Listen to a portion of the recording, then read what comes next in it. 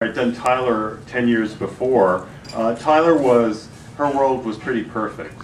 Sure, there were some ups and downs and whatever. There was the fire in her penthouse apartment and all this, but basically things went pretty well for her. She didn't really even have an enemy, no matter how much people tried to make Sydney her enemy. They were friends. So, but Elowen was a whole different story. Elowen came from a whole different place, and we'll show you that. And that's part of what we're going to talk about. And this is what Wilde Imagination is about, trying to find quirky different things and different ways to look at doll collecting, and try to bring you product that isn't out there and that maybe somebody else didn't think of. So, and we're very proud of this 5 years. It's been a blast. So, I just wanted to announce today that we're closing Wilde Imagination.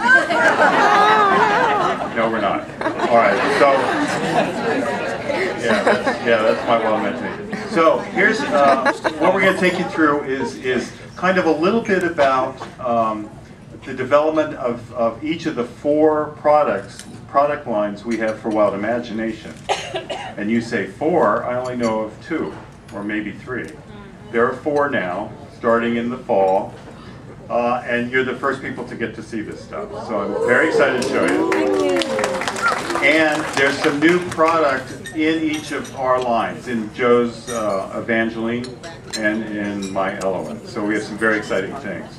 So we're going to start with Joseph, and he's going to take you to Joseph, and he's going to take you. Whatever. So we're going to start with Joe here, and he's going to tell you his inspirations behind Evangeline Gasly and his the new doll he has. Joe.